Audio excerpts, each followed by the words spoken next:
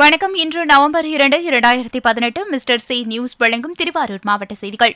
சென்னையில் நடைபெறவுள்ள 6 மாத கால திறன் மேம்பாட்டு பயிற்சிக்கு ஆதிதிராவிடர் மற்றும் பழங்குடியினர் நவம்பர் 5ஆம் தேதிக்குள் விண்ணப்பித்து பயன்பெறலாம் என்று மாவட்ட ஆட்சியர் நிர்மல்ராஜ் தெரிவித்தார். இதுபற்றி அவர் வெளியிட்டுள்ள செய்திக்குறிப்பில், ஆதிதிராவிடர் மற்றும் பழங்குடியினர் வகுப்பை சார்ந்த 18 வயது நிறைவடைந்த 10ஆம் வகுப்பு தேர்ச்சி பெற்றவர்களுக்கு சென்னை மத்திய காலனி பயிற்சி நிலையத்துடன் இணைந்து தேசிய சிறு தொழில் கழகத்தால் ஃபுட்வேர் டிசைன் செய்தல் மற்றும் தயாரித்தல் தொடர்பான 6 மாத கால திறன் மேம்பாட்டு பயிற்சியானது மத்திய காலனி பயிற்சி நிலையம், GST ரோட், கிண்டி, சென்னை 32 என்ற முகவரியில் அளிக்கப்பட உள்ளது.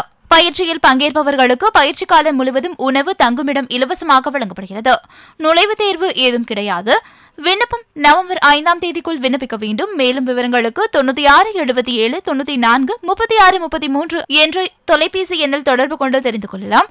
மேலும் www.cfti.chennai.in என்ற இணையதளம் மூலமாகவும் அறிந்து கொள்ளலாம் என்று தெரிவிக்கப்பட்டுள்ளது. சேலம் அருகே ராஜலட்சுமி என்ற மாணவியை கழுத்தை அறுத்து கொலை செய்தவருக்கு தூக்கு தண்டனை விதிக்க கோரி மன்னார்குடியில் ஆர்ப்பாட்டம் நடைபெற்றது. சேலம் மாவட்டம் ஆத்தூர் தலவாய்ப்பட்டியைச் சேர்ந்த 8ஆம் வகுப்பு மாணவி ராஜலட்சுமி. இவரை அதே பகுதியைச் சேர்ந்த தினேஷ்குமார் பாலியல் வன்புணர்வு செய்து இதை வெளியில் கூறினால் கொலை செய்து விடுவேன் என்று மிரட்டியுள்ளார். தினேஷ்குமாரின் தொடர் கொடுமையை தாங்கிக் கொள்ள முடியாத அந்த மாணவி தனது குடும்பத்தினருடன் கூறியுள்ளார். இதனால் ஆத்திரமடைந்த தினேஷ்குமார் ராஜலட்சுமியின் வீட்டிற்கு சென்று அவரது கழுத்தை அறுத்து கொலை செய்துள்ளார். இந்த குற்ற செயலை கண்டித்தும் இதை அவசர வழக்காக விசாரித்து கொலை செய்த தினேஷ்குமாரை தூக்கிலிட கோரியும் அனைத்திந்திய மாணவர் இளைஞர் பெருமன்றம் சார்பில் மன்னார்குடி நகராட்சி அலுவலகம் முன்பு அமைப்பின் ஒன்றிய செயலாளர்கள் பாப்பையன், பாலமுருகன் தலைமையில் கண்டன ஆர்ப்பாட்டம் நடைபெற்றது. கோரிக்கையை விலக்கி இளைஞர் பெருமன்ற மாநில குழு உறுப்பினர் துரை அருள்ராஜன், இந்திய கம்யூனிஸ்ட் கட்சியின் நகர செயலர் கலைச்செல்வன், இளைஞர் மன்ற நகர செயலர் சார்லஸ் விக்டர், மாதர் சங்க ஒன்றிய தலைவர் வனிதா தேவி உள்ளிட்டோர் பங்கேற்று பேசினர். வரையறுக்கப்பட்ட ஊதியம் வழங்கக் கோரி சத்துணவு ஊழியர்கள் முத்துப்பேட்டையில் ஆர்ப்பாட்டத்தில் ஈடுபட்டனர். முத்துப்பேட்டை ஊராட்சி ஒன்றியம் அலுவலகம் முன்பு தமிழ்நாடு சத்துணவு ஊழியர்கள் சங்கம் சார்பில் நடைபெற்ற ஆர்ப்பாட்டத்தில் சத்துணவு ஊழியர்களுக்கு வரையறுக்கப்பட்ட ஊதியம் வழங்க வேண்டும், குடும்ப பாதுகாப்புடன் கூடிய ஓய்வூதியம் மாதம் 9,000 வழங்க வேண்டும், குடும்ப பாதுகாப்பு நிதியாக ஓய்வு பெறும் நாளில் சத்துணவு அமைப்பாளர்களுக்கு 5 லட்சம், சமையலர்களுக்கு 3 லட்சம் வழங்க வேண்டும், விலைவாசி உயர்வுக்கு ஏற்ப உணவுத் தொகையை உற்பத்தி வழங்க வேண்டும் உள்ளிட்ட கோரிக்கைகள் வலியுறுத்தப்பட்டது. தமிழ்நாடு சத்துணவு ஊழியர்கள் சங்க ஒன்றிய தலைவர் ஜெகஜோதி தலைமையில் நடைபெற்ற ஆர்ப்பாட்டத்தில் மாவட்ட துணைத் தலைவர் ராமசாமி, ஒன்றிய செயலர் ஞானசேகரன், துணைத் தலைவர் முருகையன், தமிழ்நாடு அரசு ஊழியர் சங்க வட்டார தலைவர் சிவகுமார் உள்ளிட்டோர் இதில் பங்கேற்றனர். திருவாரூர் மாவட்ட மைய நூலகத்தில் சென்னை சுவாமிநாதன் மற்றும் இந்திய நூலக இயக்கம் ஆகியவை இணைந்து தமிழகத்தின் கற்பக தரும் எனும் நிகழ்ச்சி அண்மையில் நடைபெற்றது. மைய நூலக வளாகத்தில் தொடங்கி திருவாரூர் புறவழி சாலை ஓரங்களில் பனைமர விதை நடும் பணி நடைபெற்றது.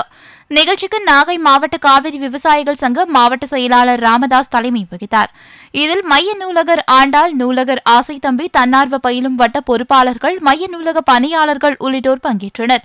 இந்த பணியின் போது பனைமரத்தின் பயன்களையும் நிலத்தில் நீரை தேக்கி வைக்கும் சக்தியை குறித்தும் பருவநிலை மாற்றத்தை எதிர்கொள்ளும் வகையில் பனைமரங்களை அனைவரும் நட்டு பராமரிக்க வேண்டும் என்பது குறித்தும் வாசகர் வட்டம் சார்பில் பொதுமக்களுக்கு விழிப்புணர்வு ஏற்படுத்தப்பட்டது. இத்துடன் திருவாரூர் மாவட்ட செய்திகள் நிறைவடைகின்றன. மேலும் செய்திகளை உடனுக்குடன் தெரிந்து கொள்ள www.mrchenews.com என்ற எங்களது இணையதளத்தை பார்வையிடுங்கள். வணக்கம். இன்று நவம்பர் 2, 2018 Mr.Che நியூஸ் வழங்கும் செய்திகளோடு நந்தினி. கோவையில் சந்தன மரத்தை வெட்டி கடத்திய மர்ம கும்பலை போலீசார் தீவிரமாக தேடி வருகின்றனர். கோவையில் லஞ்ச ஒழிப்பு போலீசார் சோதனையில் ஈடுபட்டனர்.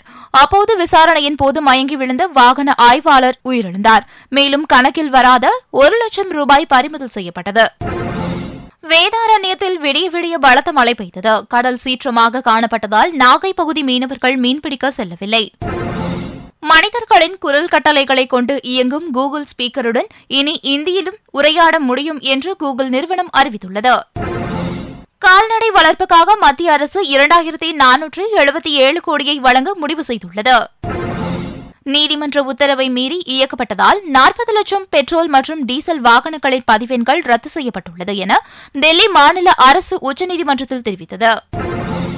தமிழகம் முழுவதும் உள்ள அனைத்து கோவில்களிலும் உள்ள கடைகளை காலி செய்வதற்கான கால அவகாசத்தை 2019ஆம் ஆண்டு ஜனவரி 31ஆம் தேதி வரை நீட்டித்து உத்தரவிட்டுள்ளது சென்னை உயர்நீதிமன்றம் மதுரை கிளை. தமிழகம், புதுச்சேரி, கேரளா, கர்நாடகாவின் தெற்கு உள் மாவட்டங்களில் இன்றும் நாளையும் கனமழை தொடரும் என இந்திய வானிலை ஆய்வு மையம் தெரிவித்துள்ளது. தமிழகத்தில் பட்டாசு வெடிக்கும் நேரத்தை தமிழக அரசு வெளியிட்டுள்ளது. இதன்படி காலை 6 மணி முதல் 7 மணி வரையும், இரவு 7 மணி முதல் 8 மணி வரையும் வெடிக்கலாம் என தமிழக அரசு அறிவித்துள்ளது. டெங்கு கொசு உற்பத்தி கண்டறியப்பட்டால் காஞ்சிபுரம் அருகே 3 தனியார் நிறுவனங்களுக்கு கலெக்டர் பொன்னையா 3 லட்சம் அபராதம் விதித்தார். கர்நாடகத்தில் 5 தொகுதிகளுக்கான இடைத்தேர்தல் பிரச்சாரம் நேற்றுடன் நிறைவடைந்தது. நாளை பலத்த பாதுகாப்புடன் ஓட்டுப்பதிவு நடைபெறவுள்ளது. தீபாவளி பரிசு பொருட்களுக்கு பதிலாக அனைத்து ரேஷன் கார்டுகளுக்கும் 1000 ரூபாய் வழங்க வேண்டும் என்று அன்பழகன் எம்எல்ஏ வலியுறுத்தியுள்ளார். சத்துணவு ஊழியர்கள் கொத்தடிமைகளாக நடத்தப்படுகிறார்கள் என்பதே கொடூரமான உண்மை. அவர்களின் கோரிக்கைகளை தமிழக அரசு நிறைவேற்ற வேண்டும் என்று கமலஹாசன் வலியுறுத்தியுள்ளார். ஜம்மு காஷ்மீரின் கிஷ்ட்வார் மாநிலத்தில் பயங்கரவாதிகள் நடத்திய தாக்குதலில் பாரதிய ஜனதா கட்சியின் மாநில செயலாளர் மற்றும் அவரது சகோதரர் சுட்டுக் கொல்லப்பட்டது சோகத்தை ஏற்படுத்தியது. காவிரி உபரி நீர் திட்டத்தை நிறைவேற்றாவிட்டால் தருமபுரி மாவட்டத்தில் பாமக சார்பில் போராட்டம் நடத்தப்படும் என்று பொன்னகரத்தில் நடந்த கூட்டத்தில் டாக்டர் அன்புமணி ராமதாஸ் தெரிவித்தார். பாகிஸ்தானில் ஆசியா பீவி விடுதலைக்கு எதிராக போராட்டம், அரசுடன் மோதினால் கடும் நடவடிக்கை எடுக்கப்படும் என்று இம்ரான்கான் கடும் எச்சரிக்கை விடுத்துள்ளார். சத்தீஸ்கர் மாநிலத்தில் காங்கிரஸ் வேட்பாளர் தேர்வில் அதிருப்தி அடைந்த நிர்வாகிகள் கட்சி அலுவலகத்தில் கடும் வாக்குவாதத்தில் ஈடுபட்டு பொருட்களை அடித்து நொறுக்கியது பரபரப்பை ஏற்படுத்தியது. முல்லை பெரியாறு அணையின் நீர்மட்டத்தை குறைக்க கோரும் வழக்கில் தமிழக அரசு சார்பில் நேற்று சுப்ரீம் கோர்ட்டில் பதில் மனு தாக்கல் செய்யப்பட்டது. பொதுமக்கள் கூடும் இடங்களில் நிலவேம்பு கசாயம் வழங்குங்கள் என அமமுக தொண்டர்களுக்கு அந்த கட்சியின் துணை பொதுச் செயலர் தினகரன் வேண்டுகோள் விடுத்தார். தீபாவளி சிறப்பு பேருந்துகள் இன்று முதல் இயக்கப்படும் என்று போக்குவரத்து துறை அமைச்சர் விஜயபாஸ்கர் தெரிவித்தார். இலங்கை பாராளுமன்றத்தில் எனக்கு பெரும்பான்மை உள்ளது என்று ரணில் விக்ரமசிங்கே தெரிவித்துள்ளார். மதுரையில் சர்க்கார் படத்திற்கு அதிக கட்டணம் வசூலிக்கும் திரையரங்குகளின் உரிமத்தை ரத்து செய்ய மதுரை உயர்நீதிமன்ற கிளை உத்தரவிட்டுள்ளது. ஈரோடு மாவட்டம் சத்தியமங்கலம் அருகே கொத்தடிமையாக இருந்த 14 பேர் மீட்கப்பட்டனர். போக்குவரத்து தொழிற்சங்கத்தினர் ஆலோசனைக் கூட்டம் இன்று மாலை சென்னையில் நடைபெறவுள்ளது. அமெரிக்க நாடாளுமன்ற இடைக்கால தேர்தலை முன்னிட்டு அதிபர் டிரம்ப் இனவெறி பிரச்சாரங்களை டுவிட்டரில் மேற்கொண்டு வருவது பொதுமக்களுக்கிடையே அதிர்ச்சியை ஏற்படுத்தியுள்ளது. நீட் தேர்வுக்கான ஆன்லைன் விண்ணப்ப பதிவு நேற்று துவங்கியது. இந்த ஆண்டு தேர்வு நேரம் காலையிலிருந்து பிற்பகலுக்கு மாற்றப்பட்டுள்ளதுடன் புதிய கட்டுப்பாடுகளும் அறிவிக்கப்பட்டுள்ளது. சிறை தண்டனையில் இருந்து தப்பி 2 வருடங்களாக இலங்கையில் தஞ்சம் அடைந்திருந்த மாலத்தீவு முன்னாள் அதிபர் இன்று நாடு திரும்பியுள்ளார். இன்று தங்கம் கிராமிற்கு 3032ஆகவும் வெள்ளி கிராமிற்கு 40.90ஆகவும் விற்கப்படுகிறது. இன்று பெட்ரோலின் விலை லிட்டருக்கு 82.26ஆகவும் டீசலின் விலை லிட்டருக்கு 77.85ஆகவும் விற்கப்படுகிறது. இத்துடன் செய்திகள் நிறைவடைகின்றது. நன்றி.